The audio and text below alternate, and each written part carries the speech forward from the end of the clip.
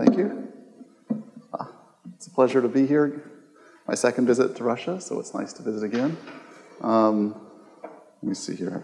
At any rate, so I'm going to talk about, this is a survey talk pretty much, but I want to talk about the total NP search problems.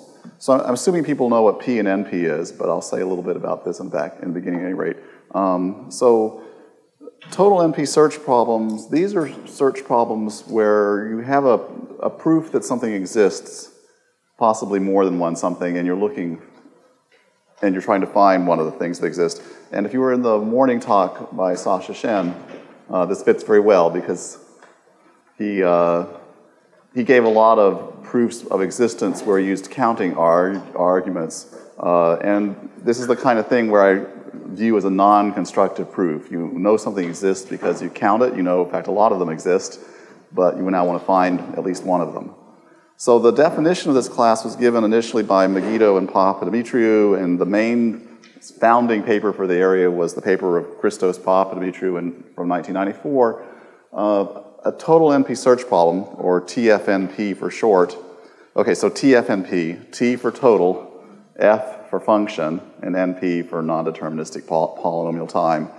A TFNP search problem is a polynomial time relation, R of x, y, which is total. So for every x, there exists at least one y, satisfying Rx, y.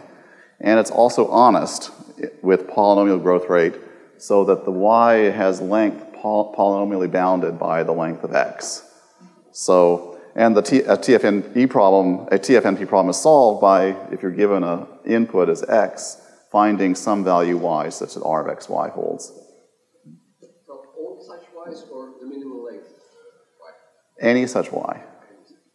Okay, now we know that there's a polynomial bound on the length of y, so we could always strengthen R to say that y is less than or equal to p of the length of y. We know that length of y can be bounded by p of the length of x, so we could add that as an extra condition inside R and find one of the shorter y's, right? But definitely not the first one or anything like that. So this is the general problem. Most of my talk is going to be giving examples of these things, in fact. So this is the basic definition for the talk. Let me just give a little bit of theory, though. This is, TFNP is intermediate between polynomial time P and non-deterministic polynomial time NP. Should be a time there. Just a little bit of notation for this slide here. FP means a set of functions which are computable in polynomial time as compared to the set of decision problems. First theorem is that if P is equal to NP, then TFNP is solvable with polynomial time functions. And here the proof I say on the slide is immediate. You can just ask NP questions to query the bits, say, of the lexigraphically first string y. Okay, it's not a many-one reduction, it's a Turing reduction. The second observation is that if TFNP problems are solvable with some polynomial time function, then NP intersect co-NP equals P. And the reason for this is if you have an NP intersect co-NP predicate, it can be expressed both in the form exists YA and in the form for all YB, right? The first one being a NP definition and the second one being a co-NP definition.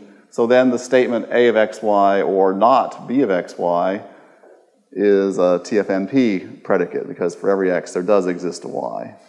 Okay. And so so thus problems in NP intersect co-NP give rise to TFNP problems. So that's the proof there, right? That's the whole proof there. Because if you could find the Y, that would tell you either there exists a Y such that A holds, or there exists a Y such that B fails, right? Every math talk needs a proof. I just gave you two of them, so we're done with proofs for the talk. Okay. Okay. But it's open, for instance, whether TFNP is equal to FP to the NP, for instance. So, okay. Okay, so we're sitting as a theoretical thing, we're looking at problems between P and NP. So we're looking at the fine structure of complexity here between P and NP a little bit.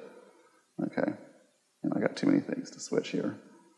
Okay, so the second observation is that this totality condition that for every x there is a y, it's a semantic condition, by which I mean something has to be true, right? So it's not a syntactic class, it's a semantic class. And to go along with that, we have two open questions. First of all, we don't know if there's an effective enumeration of the TFNP problems. We sort of presume not, but we don't know that.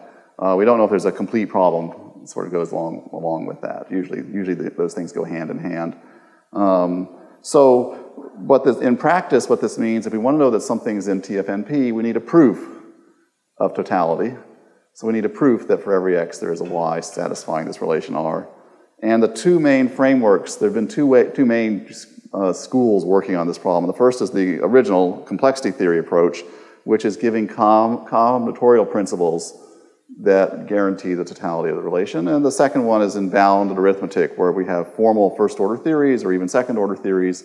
And in these theories, we give proofs of totality and then work with those. Okay. So, and I'll talk a little bit about both approaches in this talk here and mention also some new theorems. And feel free to stop me as I go along with questions. Okay. So, one of the very first examples, not the first in terms of time, but the first one I present, is the pigeonhole principle. So here, the input for the pigeonhole principle TFNP problem, called PPP for short, I'm not sure what the third P is, but anyway, there's three Ps. Pigeonhole principle and an extra P stuck onto this. Pigeonhole principle problem, I guess. So the input is a number x, and a description of a function f, which is supposed to be an injective mapping from x into x minus 1. Now, of course, there is no such injective mapping by the pigeonhole principle.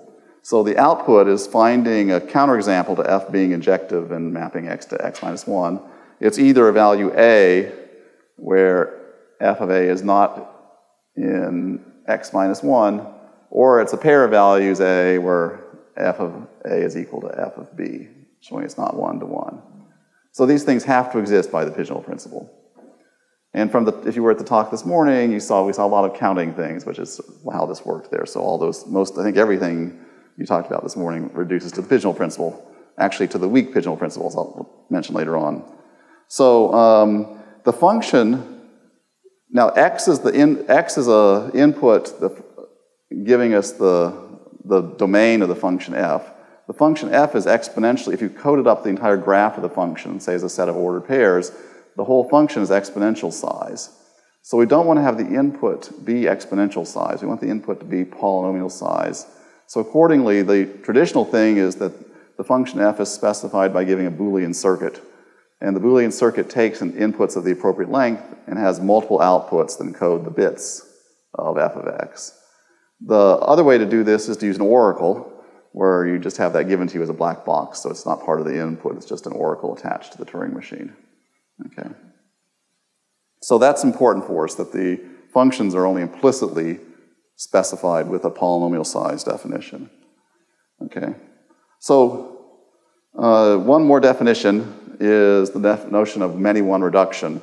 So many-one reduction here of reducing the problem R to the problem Q, which we write R curly less than Q, is a many-one reduction of R to Q if there's a polynomial-time function f of x and a polynomial-time function g of xy. So the idea is we're given an input x, and we're trying to find a value for y, making R of xy true. We take f of x, and we find a y making q of f of x true, right? And then we use y to get the solution to R. So the idea being we want to solve R, we instead solve Q, and then we get our answer to R out of that. So we use F to give a many-one reduction from R to Q, and then we use G to get the answer to R back from an answer to Q. Okay. So then the formal definition of PPPP is it's the class of TFNP problems, many-one reducible to the pigeonhole principle, to pigeon. Okay. Okay. And I wrote it again here. PPP will be specified by the combinatorial principle. There's no injective map from x to x minus 1. Okay. So I usually just write things out this informal way here, just saying something simple like that, and let you figure out what the problem must be. Okay. Good. Questions? What's the relation to probability reduction? So this is the analog of a car production because it's a many-one reduction. This is the analog of a car production because it's a many-one reduction. We have an input x to r, and we get to ask one query to q. Okay, q. We ask what y makes q of f of x true. It's not a Turing reduction. You could certainly do that as well and make multiple queries to q, but here we only allow one query to q. It's not known in general. Why query has to be in this particular form, not using the y part? Why do we only? Because y is what we look at. Oh, yeah. Why not? Okay. Yeah, we're not given y. Yeah, Shas is right. We're given only x. Our goal is to find y. There's two y's here. There's the y that makes r true, right? R of x, y, and then there's the y which makes q of f of x, y true. So we're given x. Our goal is to find some value y making r of x, y true. So with x, we form a new query f of x and ask it to q. Actually, for infinite case, such similar things, I think it's called Weyrauch degrees. If you look continuous mapping as reductions in kind of descriptive set theory or something. Okay, so Weyrauch degrees. I've forgotten what they are. I've seen them before, but I've forgotten now. It's similar, though. For computable functionals or something? No, it's even in topology. So for example, you can ask whether the Brouwer fixed point theorem is Weyrauch reducible to some other topological principle, the non-existence of a rejection of a sphere. So exactly like this. So they take the input, they continues the transform into other input, then they take any solution and continuously transform it. And there are a couple of versions of that, right? Yeah, there are weak, stronger Weyrauch reduction when you don't allow, for some strange reason, they don't allow to use x in the last transformation. But it's a bit stupid. Okay, well, okay. So this actually this comes very close to things I'm talking about later. I won't talk exactly about these kind of things, of course, but Brouwer fixed point theorem is an example in the discrete form of a TFNP problem. Okay, so in fact, with these things, these topological conditions have come up a lot in this setting here, in fact. Yeah, that's why. Yeah, that's why you mentioned it. Good. Okay, so. Sorry,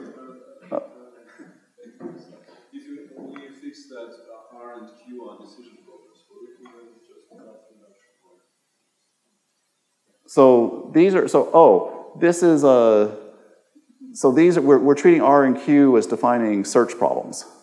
So R and Q are decision problems but we're using them to define the search problem. If we constrain, if you restrict to decision problems, will it just come to junction? But it's not clear how to differentiate. I'm not sure what you mean by restrict to decision problems. The point is we're given decision problems R and Q, but from that we define search problems. And that's crucial that we're doing a search problem, because if it was just a decision problem, y could either be only 0 or 1, then you would just check the two values and be done. So for example, if y is 0 and 1, then the negation is reducible to the problem. If we just negate y. Right. And it's not Yes, exactly. Good point. So Yes. it's different. Yes, yeah. Okay. Okay. So here's three more. These are like I'm just giving you the core TFNP problems. So Papadimitriou in his original paper identified these as being some of the main TFNP classes. PPA for the parity principal argument says that any undirected graph in which all nodes have degree less than or equal to 2 which has at least one vertex of degree 1, which is given to you as part of the input, in fact, has another vertex of degree 1.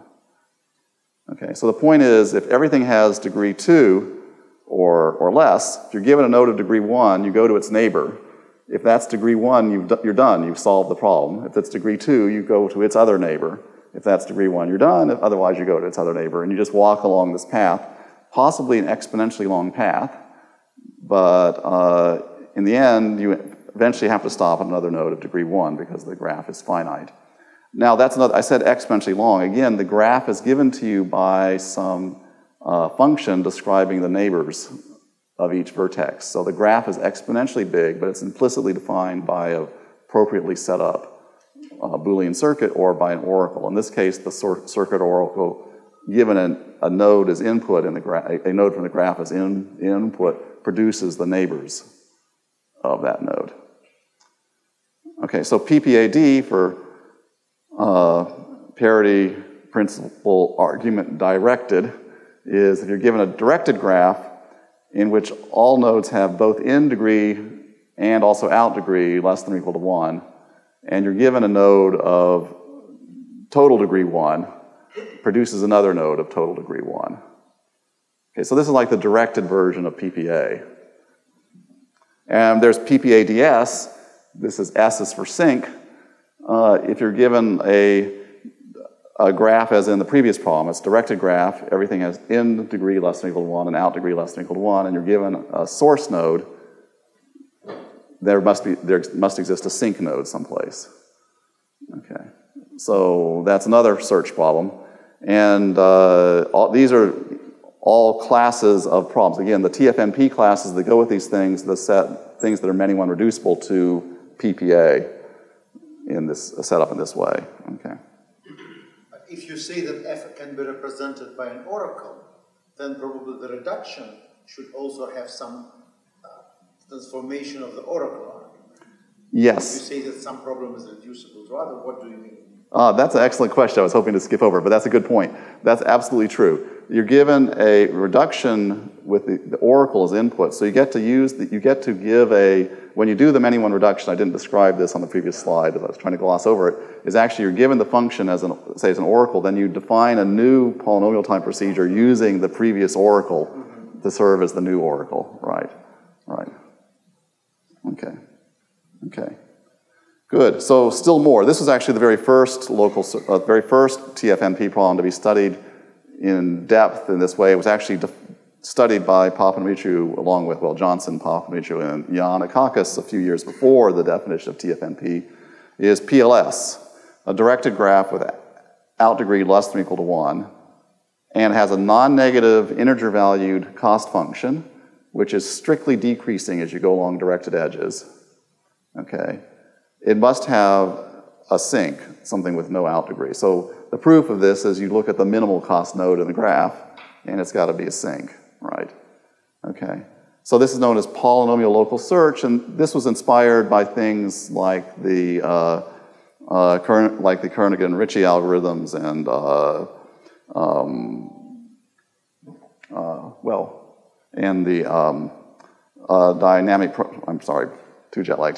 linear programming algorithms, where you have a cost function that's decreasing. You know you're making progress, but you may have to keep local searching for exponentially many steps. Okay. Now we're sort of getting out of what are usually considered the core problems. Factoring, you're given an integer greater than or equal to 2, find a prime factor. Okay. Nowadays, we know factoring is in primality is in P, so this, as I've stated, is a TFNP problem. Okay. Smith, an odd degree graph has an even number of Hamiltonian cycles. So your input here is you're given a graph, and you're given a Hamiltonian cycle in the graph, and your goal is to find another Hamiltonian cycle. And there's a very elegant proof that I'm not prepared to present that shows that you can actually transform one cycle into another one, and the space of all Hamiltonian cycles in the graph forms an undirected graph with degree less than or equal to 2 everywhere, and you just walk through Hamiltonian cycles, okay? So that actually puts Smith into PPA, okay? These last two problems are actually rather nice because there's none of this exponential graph or function hiding behind the scenes. Everything is there, right? You're just given a graph. And the space you're searching is something nice, like the space of all Hamiltonian cycles on that graph. Okay. Still going through the standard problems. And Nash was one of the ones that really first motivated it. The original papers on the TFNP class talked a lot about Nash as being the main goal here. and since we're at a higher school of economics, it's a particularly good place to talk about it as well, right? So a two-player game specified by payoff matrices has a Nash equilibrium, meaning a mixed strategy, which is locally optimal. My ly is in the wrong spot there. I'll fix my, if you guys see typos, just email them to me or something like that, you know. I'll fix it online. Okay. A locally optimal for each player, so neither player can change his or her strategy to get an improved thing. And also, likewise, positive linear complementarity programs have an n by n matrix M and a n vector Q, and if every principal minor of M has determinant positive, then there must exist an X and a Y, where Y equals MX plus Q, and their inner product is 0. Okay. And they have non-negative entries. That's important, right? Positive part. Okay. But for Nash equilibrium, it's known that there are some simple rational numbers, so the output should be. Yeah, the output will be rational. Yeah, actually, also, let me see. I think actually what they do is the output is rational, but you can also talk about getting within epsilon, and people do that, study that as well, where you have an epsilon tolerance for being locally optimal. Okay, both have been studied. And like I should say, this has been, whoops, hold on. There we go. So here's some complete problems. So for PPAD, this is the directed graph. You're looking for, you have to start with degree 1 node, and you're looking for another degree 1 node. There's a lot of many one complete problems. The original papers mentioned the Sperner lemma, which is one of these topological things that I will talk about later on. Well, not this one, but other one. Nash was one of, as I said, one of the main motivating problems, and that was shown to be PPAD complete only in 2006. The two-dimensional version of it, the two-player Nash is shown only in 06. This should be two-player, not 2D. Sorry about that. Good slides will look good online. Maybe I'll send them to you or something like that. And then the 2D Brouwer fixed point theorem was shown already to be PPAD complete in the original paper. There's a lot of open problems too. Maybe one of the big ones, Smith, this thing about Hamiltonian cycles. This is known to be PPA. It's not known to be in PPAD, nor is it known to be PPA complete. These would be the two natural places. I should put up a picture at some point about this. The two natural places it might sit. We do know that the Hamiltonian cycle, if you look at the undirected graph of Hamiltonian cycles, there are exponentially long paths that go through it. So this thing of walking through the search space can take exponentially long, so you cannot solve it that way. Normally, once one finds these exponentially long things, then you have a completeness theorem right around the corner, but that hasn't been discovered yet. Okay. The linear complementarity programming is in PPAD. It's not known to be PPAD complete. Nice open problem. Factoring, which is always a fun thing because it involves integers, it's many-one reducible to PPA, but not by what I described earlier, but by randomized reductions. Okay. By a nice elegant. Speak about Nash, the matrix of the game is of exponential size. No, it's only polynomial size. The solution is polynomial. So actually, Nash is another one of these things where you do not have an exponential thing lurking in the background. Okay, so yeah. But if you want to prove, for example, that Sperner lemma complete is reducible to Nash, somehow you have an exponential oracle for Sperner, and how you can compress it to do something. Hold on. Now you got me. Nash should be, hold on, I've been through the proof. Yeah, I take it right. You're right. It's exponential. Yes. It's complete. No, I think you say that also they are complete in oracle mode. Yeah, they're So yeah. in oracle model, that should be very strange. Yeah, no. Exponential Sperner picture. Yeah. To Yeah, you're right. You're right. They're exponential size. Yeah, the proof is. Yeah, yes, they're definitely exponential size. Yeah, I was just thinking the proof. Okay. Yeah, I got that wrong on the earlier slide too. Okay. Okay. Okay.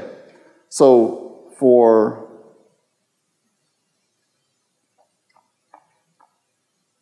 where am I? Okay, so there's a typo here. At the top of the slide, it should say PPA, not PPAD. Okay, this is what I get for proofreading while I'm jet lagged. That's PPA up here.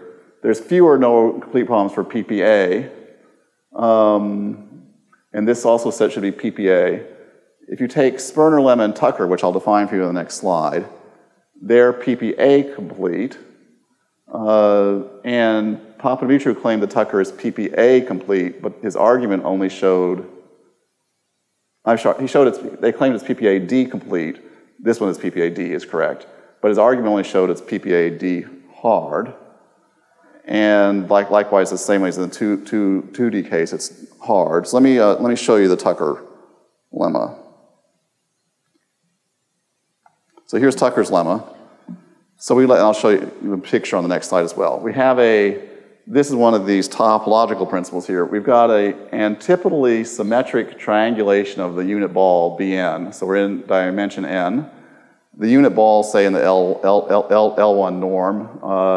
Lambda is a function mapping vertices of the triangulation to the values plus or minus 1 through plus or minus n. And for vertices v on the boundary, lambda of minus v is minus lambda of v.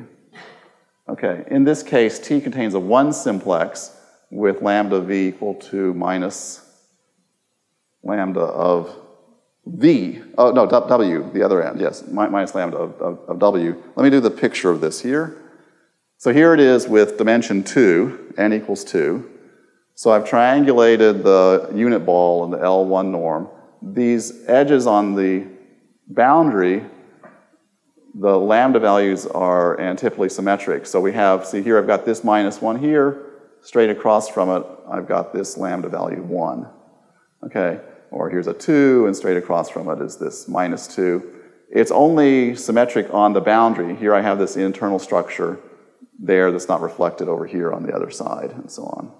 Okay, and then the theorem says that in this case there's an edge where the endpoints have opposite values.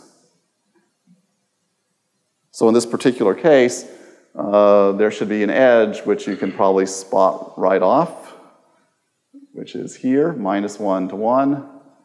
We have an edge that's got a minus 1 on one end and a 1 on the other end. So the proof of this is actually, the 2D case is not that hard. So you start at the origin, that's...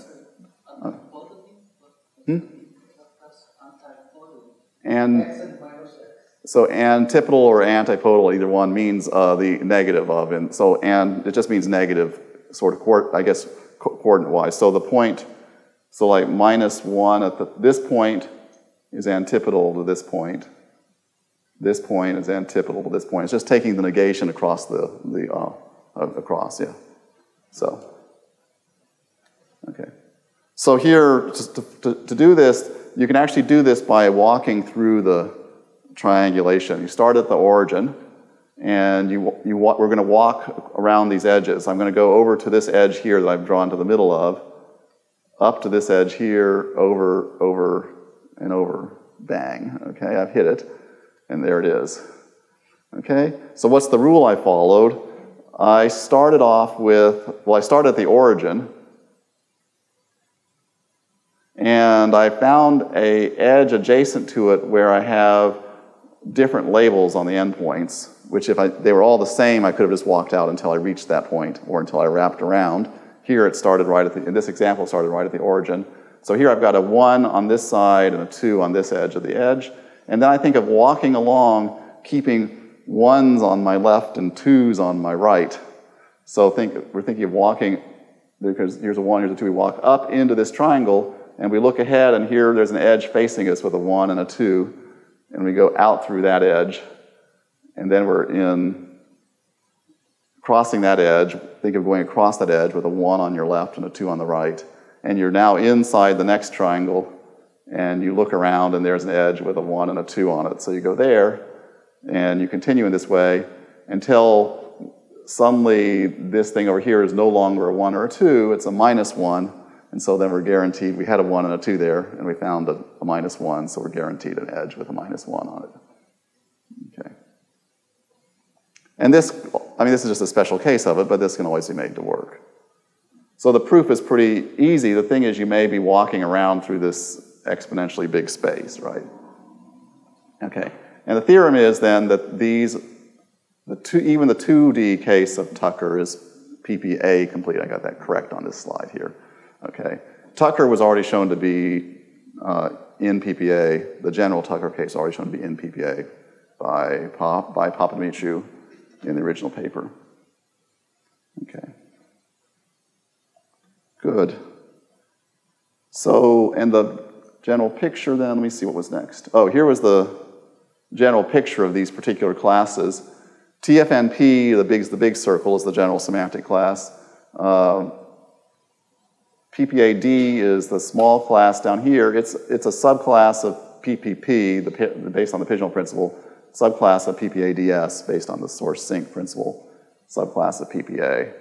And in the oracle setting, these are all known to be distinct. Of course, outside of the oracle setting, we don't know anything, because if P is equal to NP, then they're all just equal to P, right?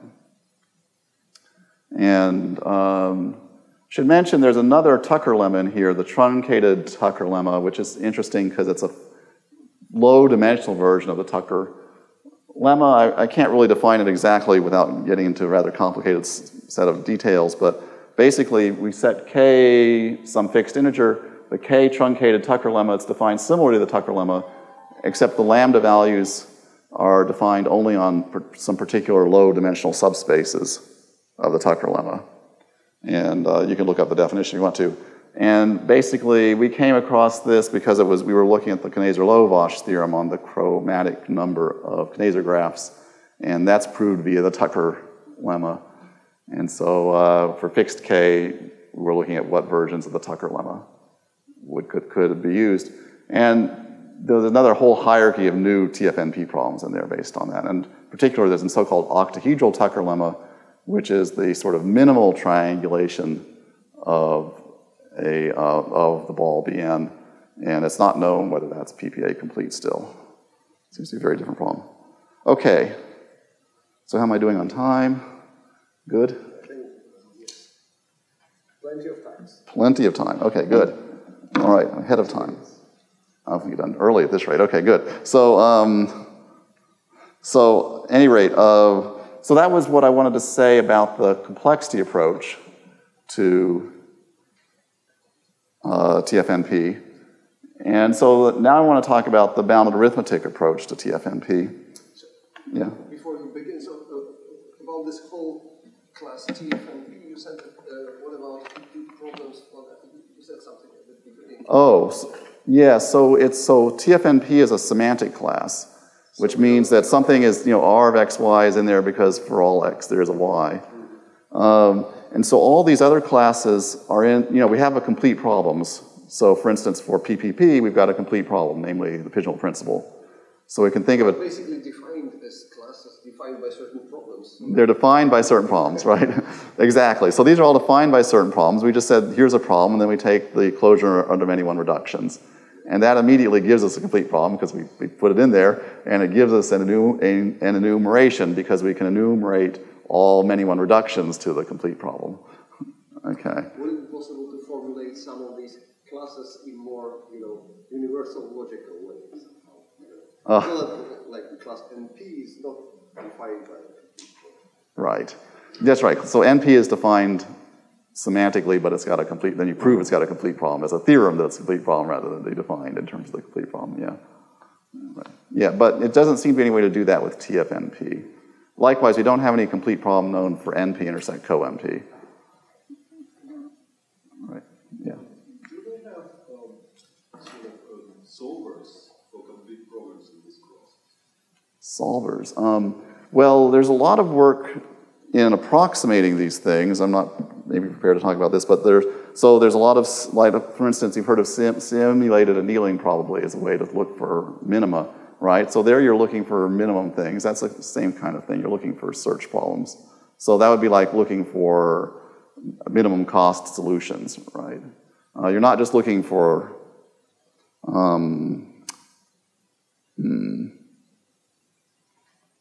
not sure that's quite the right answer though, because there a local solution is not what you're looking for, because you find a local solution, but you really want something that's better, a global solution. No one's really worked much on solvers for these problems, I don't believe, okay. They don't lend themselves that well to that, yeah. And also before you switch to logic, so there is one more complexity. So some of these problems look to be local. So for example, in Sperner lemma, you need to find some triangle. So what you search is depending. So then it makes reasonable to ask how many queries we need for the oracle to find something. Right. Or in another things, what is the complexity of the resolution proof or resolution type proof for this? Right. And what is the state of here? So for them, are the upper bounds known, or local, or there are some open problems, or right? And so is also probably for some additional restriction on locality. Reduction will also concern this. Yeah. So in general, of course, if p equals np, then we have short solutions without, but that could have still a lot of queries, I guess. In Oracle setting, of course not. Yeah, but if we need to find the Sperner right. Well, what is known that is if you start at a particular, for most of these problems, certainly for PLS, I think it's true for the other ones as well. If you're given an initial thing and then you're walking locally to find a sink or a local minimum cost item, it's known if you start at a particular one and ask the question of what's at the end of that path that you started at, that's p-space hard, because you can simulate the computation of a p-space machine in this process. But it may be, even though that's p-space hard, it may be easier to find some minimum cost thing. What you say about the non-oracle state is not, but just have to look for query complexity. Right. So we want to find a triangle where Sperner lemma is false, and we are allowed to ask any label for any vertex. Right. No, that's plausible. I don't know a theorem of that type. It's a very good question. It seems very plausible that you can make an oracle that thwarts you, and I think that surely should be known for PLS. Yeah, I think that should be known for PLS, right? Because you could just say, just whenever you do a query, you just get some worthless answer from the oracle. And so in another word, it's more or less the depth of the resolution, tree resolution proof of non-existence, because it's just a search for it seems that I think that's correct too, yeah. Just told me something about this, but I think of it more in terms of proofs in T22 and bounded arithmetic, but it's really, or in T12, but that's really the same thing, right? So yes, you make an oracle so that whenever, the oracle has the property, say you're in PLS and you're asking, I've got my initial non-minimum cost solution, and I can ask the oracle query to get its neighbor, and I could keep doing that. Or I could just ask the oracle about something random out there. But every time I go out and ask an oracle query about someplace random, I just get some high-cost thing that doesn't do me any good, right? And so you can just argue then that I have to make a lot of queries. I have to make that exponentially many queries to bring the cost down. Something can count. So yeah. It's not completely useless to ask something. Yeah. Right. Yeah. Okay. And we were going to talk about bound arithmetic proofs, but that is another way of saying propositional logic proofs, okay? And particularly we're going to relate these things. Well, okay, let's just go for it. So I know you don't know, probably very few of you know bounded arithmetic, but so I'll just give you quickest little overview of it.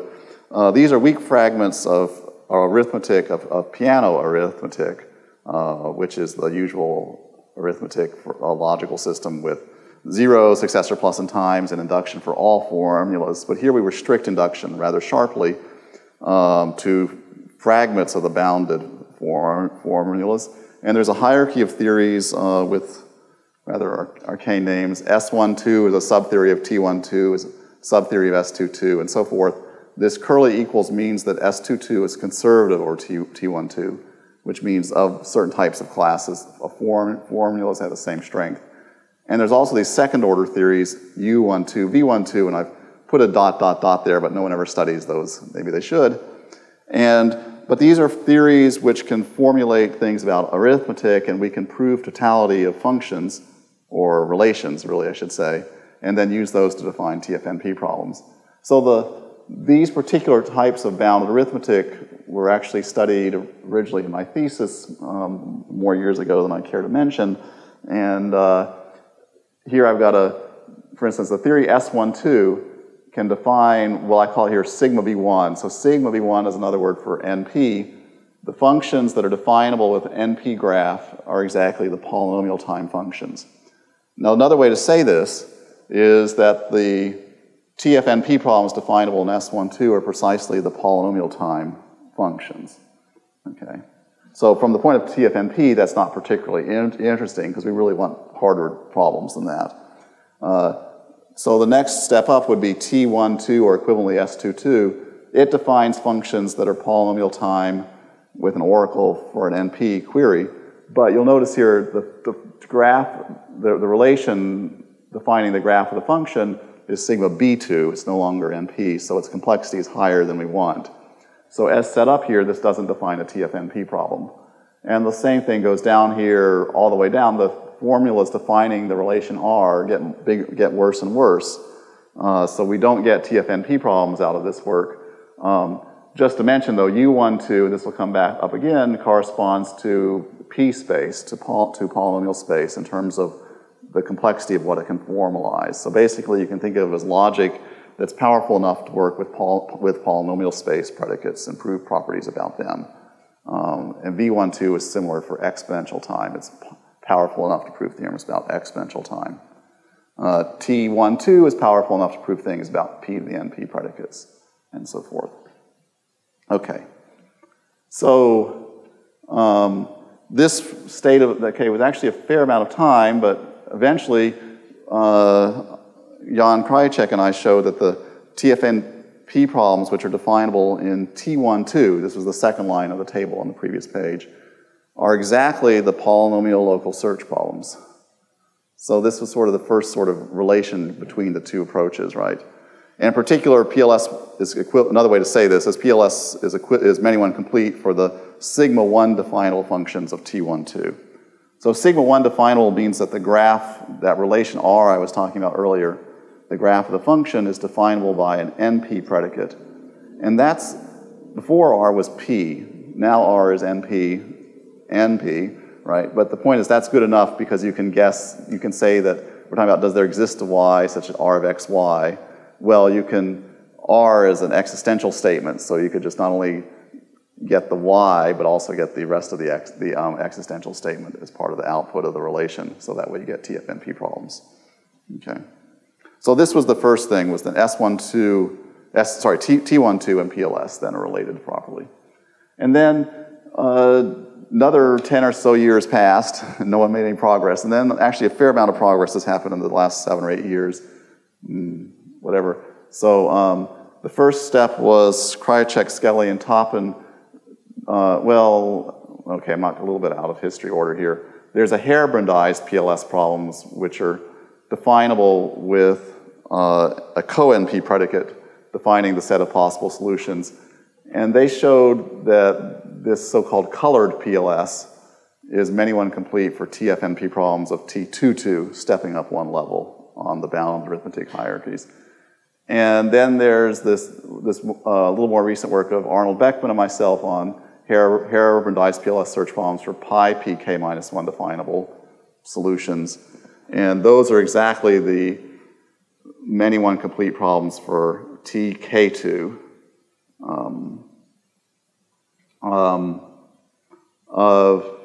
I don't want to get into the definitions of these things. Hair-brained functions, some of you may have heard of before. These are functions that witness values for quantifiers. And so this is how we drop the quantifier level back down. The technical details are rather forbidding, but I don't want to get into it in this talk, okay? And then backing up a little bit, back from the early days of bound arithmetic, going back to the work of Paris, Wilkie, and Woods, the weak pigeonhole principle has been a very important property both for bound arithmetic and for propositional proof complexity. So with pigeonhole principle I talked about before said there was no mapping from a set of size x into a set of size x minus 1. The weak pigeonhole principle says there's no mapping from a set of size 2 times x into a set of size x. Okay, so this is weaker than the pigeonhole principle. It's harder to stuff 2x many pigeons into x slots in an injective fashion than it is to map x into x minus 1, because you have to double up everybody, right, on average. So it should be easier to prove the weak pigeonhole principle than it is to prove the pigeonhole principle. Okay. Also, the talk from Sasha Shen this morning, everything there he was talking about could be done with the weak pigeonhole principle. Counting there wasn't so precise, right? Okay.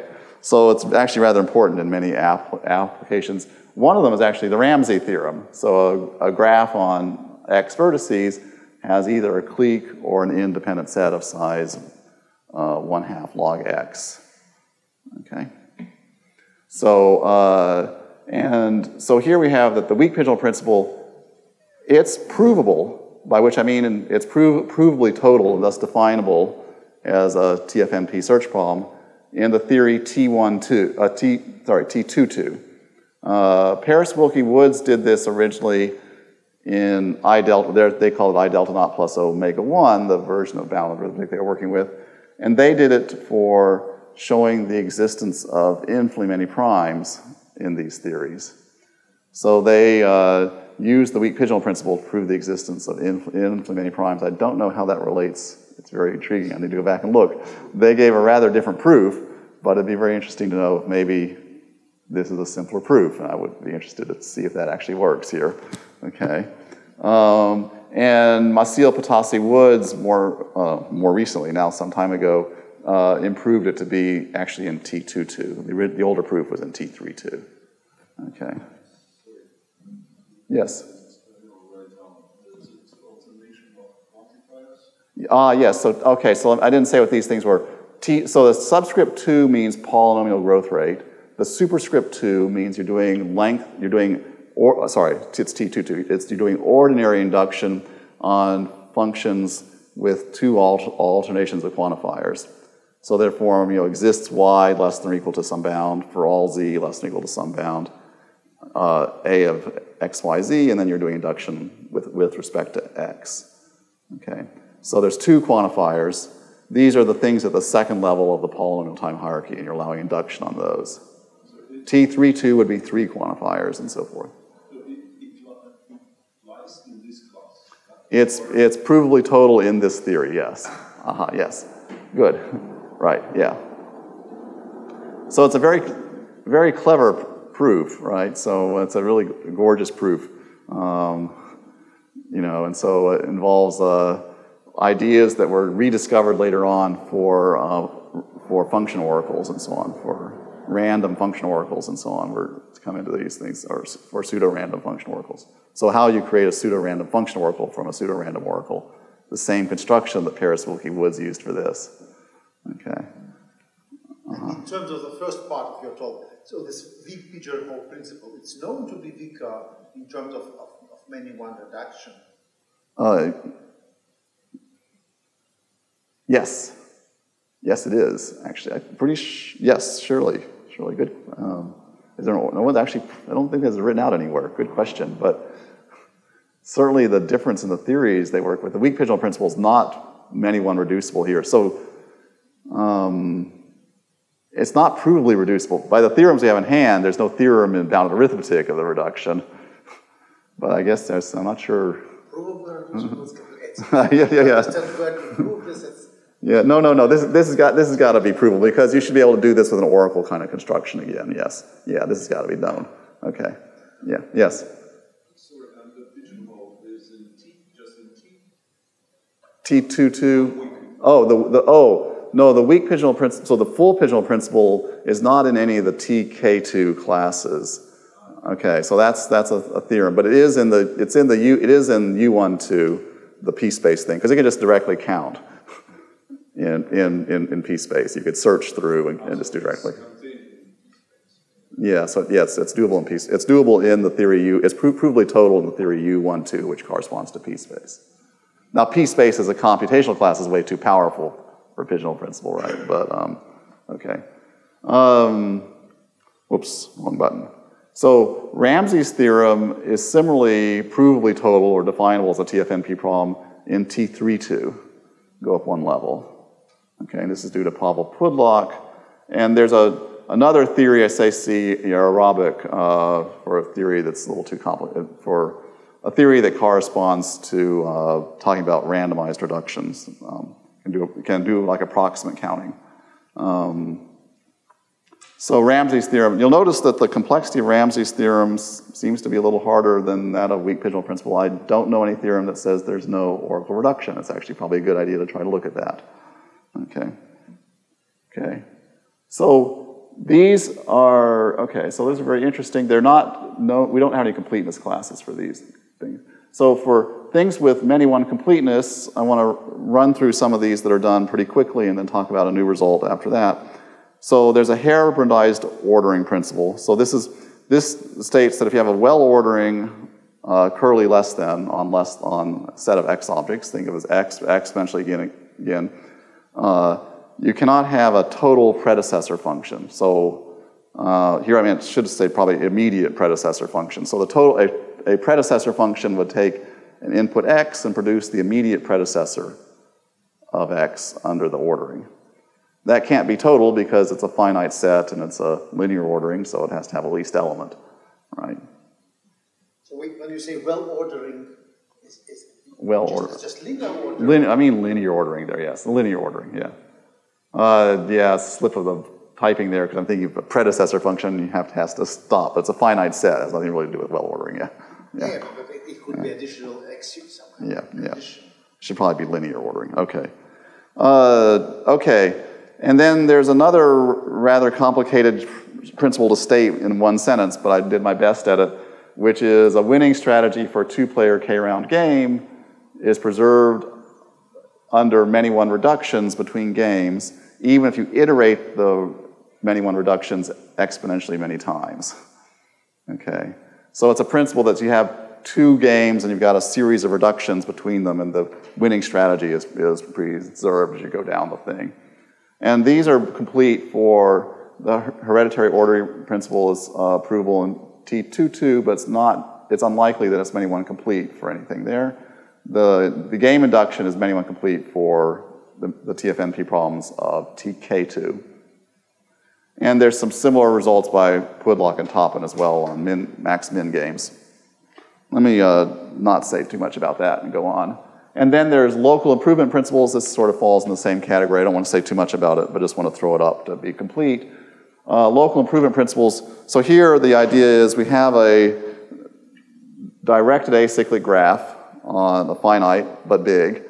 And we think of doing the following. We start off by giving every node in the graph labels of cost 0, and we sweep across the graph, updating the labels from cost 0 to cost 1. And then we sweep back across the graph, updating labels from cost 1 to cost 2, and we repeat k times. And this principle says in some indirect sort of fashion that this can be done k times, okay? Or there's some local condition that stops you from doing it, okay? And these local improvement principles then are complete for just everything in sight. So this is the nice thing about this. Kolajičić, Nguyen and Toppin showed that the LIK, this is the local improvement principle with k rounds, is many one complete for the TFNP problems of TK2. If you don't have any restriction on the number of rounds, just can do it exponentially many times, it's many one complete for V12, the thing for exponential time. There's also, maybe I won't bother to state all these things, there's other things for linear LLI is where the graph is just a line. The nodes are linearly ordered in the graph. It's a directed acyclic graph, so it's just a line. If the graph is a rectangle, it's RLI, and we have a bunch of results giving just sort of everything in sight on those. Well, there's some open questions on the RLIs. Let me maybe pass on those. I won't say more about that. I want to end up with one, however, logic-related, many one complete problem. So here, stepping back a little bit, a Frege proof is a propositional logic system using modus ponens as its only rule of inference. And so its connectors are and, or, not, and if, then, and modus ponens is the only rule of inference allowed. And we've got some finite set of axioms, or axiom schemes, like A and B implies A. We define the proof size to be the number of symbols in the proof. And related to Frege proofs are what's known as extended Frege proofs, which allows us to introduce new variables abbreviating other formulas. So if we have a formula A that doesn't involve x, we can take a new variable x and add as an axiom the extension rule x if and only if A. And then this lets us use x as an abbreviation for A henceforth. You can iterate this process so that once you've introduced some extension variables, you can use them to form a new formula A and get a new extension variable abbreviating that. In this way, you can abbreviate exponentially big formulas by variables. Effectively, you can encode polynomial-sized circuits into extension variables. And you can reason about polynomial-sized circuits. So the intuition here, I just said it right here, the intuition there is that extended Frege proofs can reason about Boolean circuits. Frege proofs can reason about Boolean formulas. And the way, again, extended Frege proofs handle Boolean circuits is it introduces variables for the gates in the circuit. And if we allow substitution rule as a classical textbook, it gives what? If you allow the substitution rule, so Frege plus substitution is equivalent to extended Frege. Okay, yeah. Okay. So the substitution rule allows you to take a formula A of x and take another formula B and infer A of B, replacing everywhere the variable x by the formula B. Yeah, but only with provable formulas. Only with provable formulas, yes. Otherwise, it's not sound, right? Yes, so yeah. It's kind of a weaker thing. Yeah. So yes, but it's right. equivalent. It's equivalent. Or you can just directly plug circuits in and say that my line of my proof is a circuit. And you can make sense out of that too. And it's all equivalent. It's generally conjectured that Boolean circuits are more expressive than Boolean formulas. So likewise, it's generally conjectured that extended Frege proofs may be shorter, super polynomially shorter than Frege proofs. These are open questions, and we know no direct linkage between the two questions either. Okay, so that's our background. So, okay, on Frege proofs, so here's an example of a Frege proof. I'm going to apply A implies A. Usually once you see a proof of A implies A, you sort of wonder why anyone messes with Frege proofs, because it's a big mess, right? But the first line is an axiom, A implies B implies A. The second line is an axiom, A implies B implies A, implies A implies B implies A, implies A implies A, implies A implies A. Okay, appropriately parenthesized. This is actually, this axiom scheme is actually, let's say X implies Y, implies X implies Y implies Z, implies X implies Z, right? So I've just substituted A and B appropriately. And then we do modus ponens. So we take the first line and modus ponens it with the second line, and we get a third line. And we have another axiom, A implies B implies A implies A. And then again, that's the same type of axiom as the first line, except we replaced B with B implies A there. These are axiom schemes. And then we do modus ponens on the fourth and fifth lines, and we get the formula A implies A. Okay. You can replace B by A to make it even more simple. You could replace B by A. Actually, I'm going to do something slightly different. Here was interesting, the slides, I realized that normally I would just put A instead of B in there, but I thought it might be clearer to put the B there. Okay, so now I'm going to do something, I'm going to write out a Frege proof of a contradiction. I'm using bottom for falsehood contradiction, and I've got a proof here. There's a proof of A, and then it's followed by a proof of not A, which I haven't drawn out because it would be the same thing. Okay, and so, I changed the B's to not A's, and I actually changed something else too, I guess.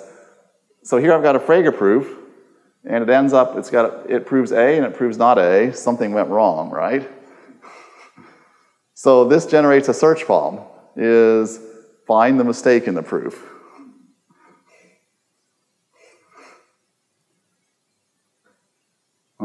Where's the mistake in the proof? Got a couple of logicians in the audience.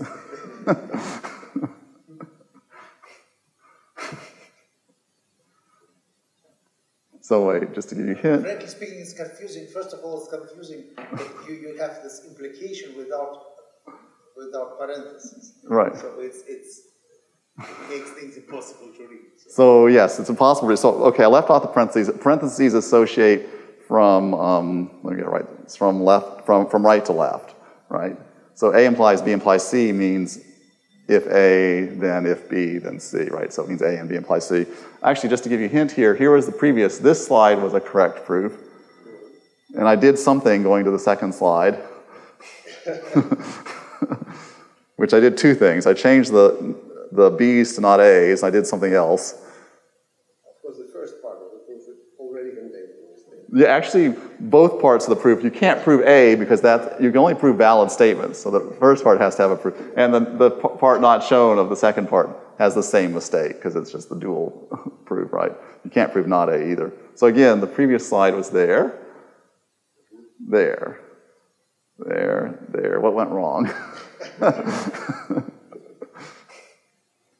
So the third line is false. Third line is false, okay, but the mistake is actually, the third line does follow from the second line first and second line by modus ponens. So the mistake was there. In the previous one, it was A implies A was out here before, and now I just put A, right? See, there was an A implies A there. Okay. So now it's just an A. Okay, so now this leads to the Frege consistency problem as a TFNP problem, as a total NP search problem. So the idea is you get an exponentially long Frege proof P. Think of it as coded with an oracle X of I. X of I gives you the ith symbol in the proof. Okay? So already there's something wrong here. Xi gives you the ith symbol in the proof. The formulas in the exponentially long proof can be exponentially big. In fact, that's crucial. We would very much restrict the strength of Frege proofs if we made their formulas really short. So we have an exponentially long proof with exponentially many symbols, and the formulas in the proof may be exponentially big. And the goal is to find, and the last line of the proof is falsehood. It's a contradiction. And the goal is to find the mistake in the proof. Okay. But that the oracle says to which formulas we apply modus ponens. And yes, so I have to say more than this because to say it's a mistake, there's two things. I'll put this on the next slide. The oracle not only tells you the symbol, but embedded with the symbol is when you have a formula, it tells you either which formulas it came from by modus ponens or which axiom scheme it's an instance of. But the particular thing is which formula it came from by modus ponens. The other thing is because the formulas are exponentially big, the parentheses in the formula have pointers to their matching parentheses. Okay. Okay, otherwise you wouldn't be able to tell us. Because our goal is to output a polynomial-sized piece of information that describes the error in the proof.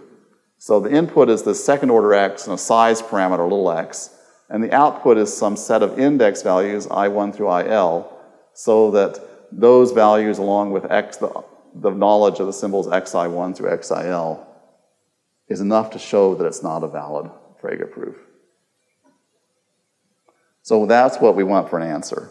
So one way to do this would be that maybe we discover that some formula down here says it's inferred by modus ponens from formula here and formula here, but maybe the 17th symbol in this formula doesn't match the 17th symbol in this formula, so it couldn't have been using modus ponens against this one against that one or something like that. So you don't have to find the mistake, you don't have to examine the exponentially big formulas, you just need to examine the corresponding symbols in the exponentially big formulas and say that they don't match up for purposes of modus ponens. Or if you have an axiom like A implies B implies A, it could be that the first A might differ in its 17th symbol from the second A, right? Another way to say it's a mistake. Okay. Okay, so that's the search problem. And just to say what I already did here, the formulas are fully parenthesized, okay? They will put commas at the ends of them, and each comma has the type of inference for the previous formula, whether it was an axiom or modus ponens, plus pointers to the formulas used as hypotheses. Each parenthesis has a pointer to its matching parentheses.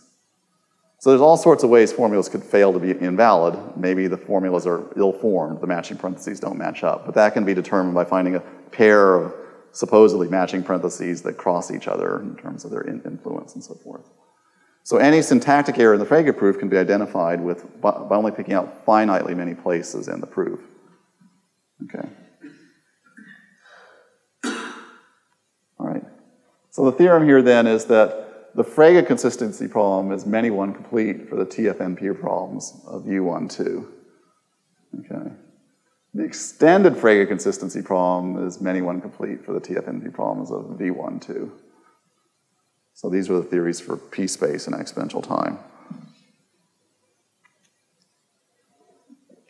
So, I don't know, I think this seems to give a nice sort of elegant way of talking about this.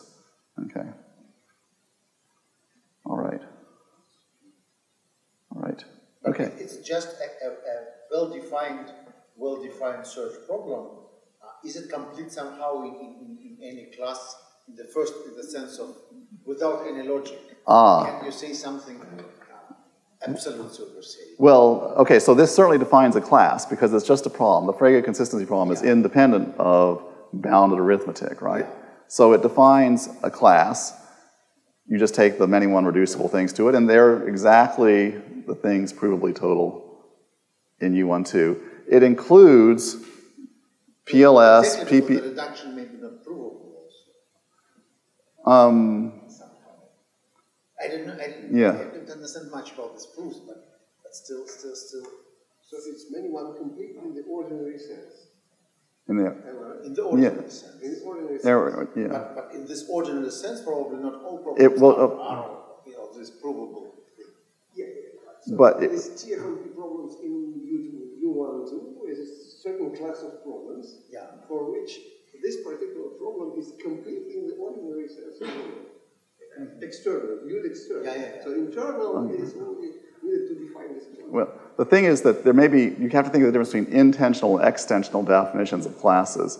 You may have some class that TFNP can't prove is a total NP search problem, but there'll be some equivalent definition of it, not provably equivalent, but some equivalent definition of it that TFNP, that that U12, can prove is reducible to, is total.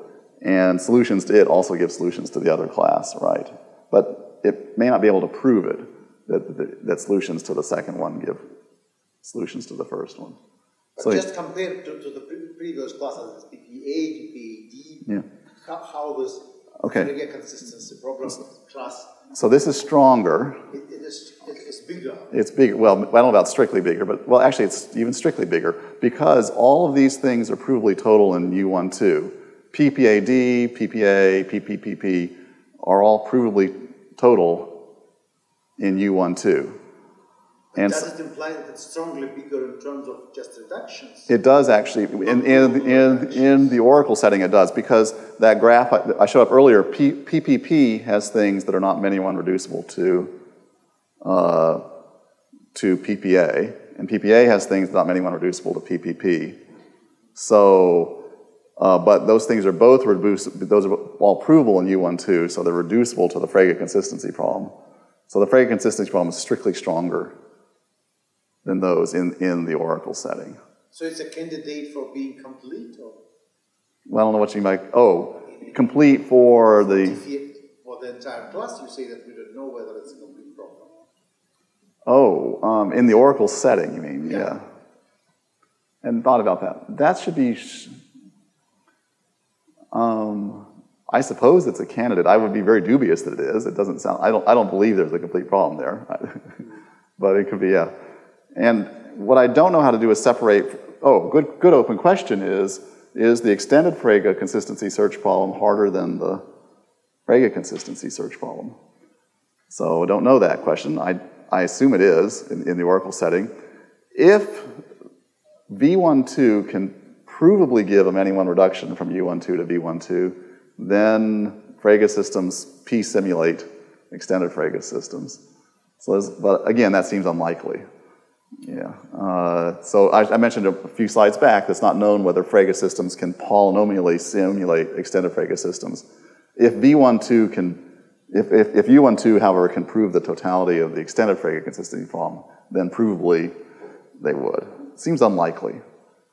I must say, I could give another talk some other year on Frege versus extended Frege, and there's all these indications that maybe they're the same, but I don't believe it anyway. Okay.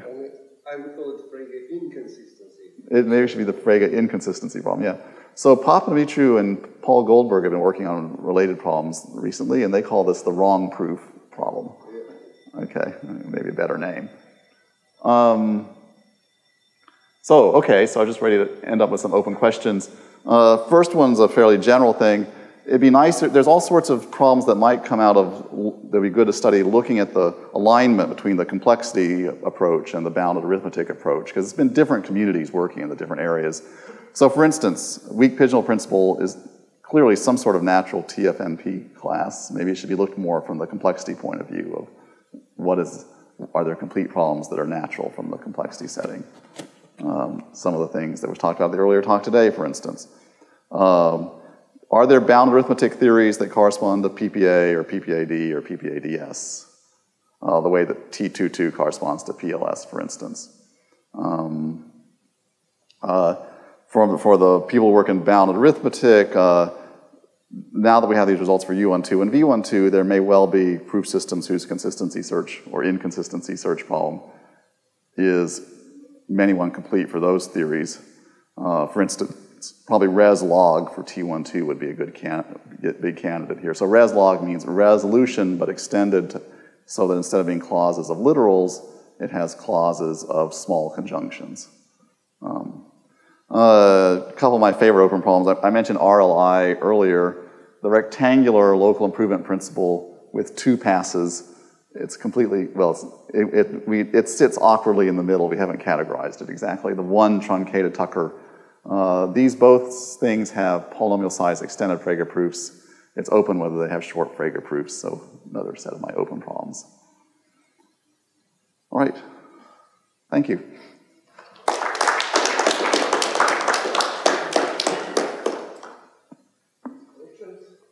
So I have one more stupid question. Oh, thank you for all the questions. Thank you for all the questions. There are some other questions. Okay. So you say that there is a complexity community and proof-theoretic community. But let's stay without proof-theoretic community. So, for example, there is a weak pigeonhole principle and pigeonhole principle. And you can study the theories when something is provable.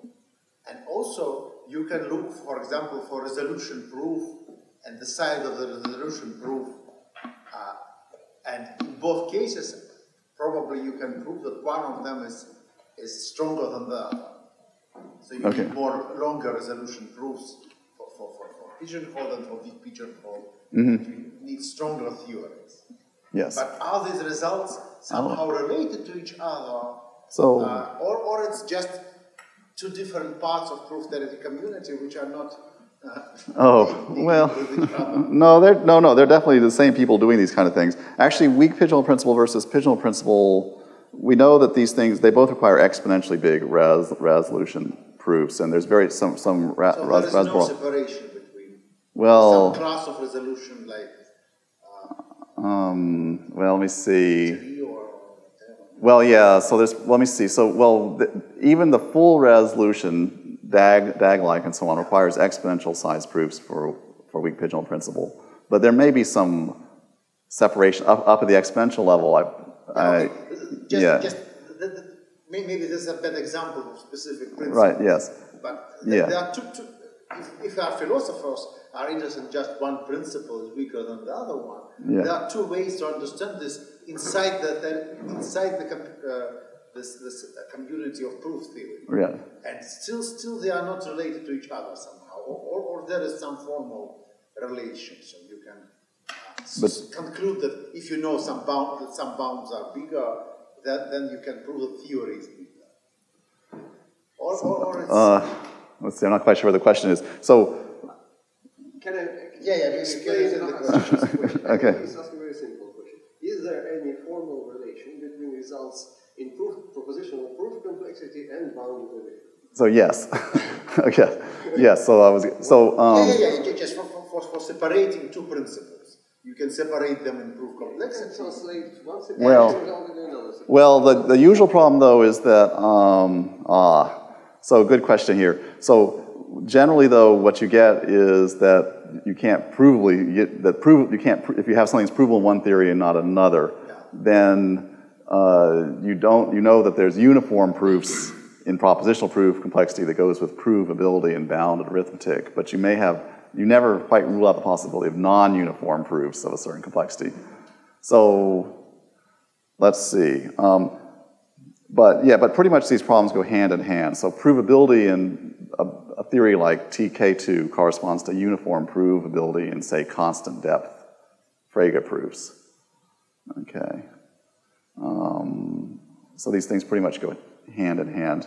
And there's usually two connections between provability in bounded arithmetic and provability in propositional proof complexity. So TK2 can correspond directly to, by the Versailles-Sipser type translation or the Paris-Wilkie translation, to depth K Frege proofs, where you have K alternations of ands and ors, right?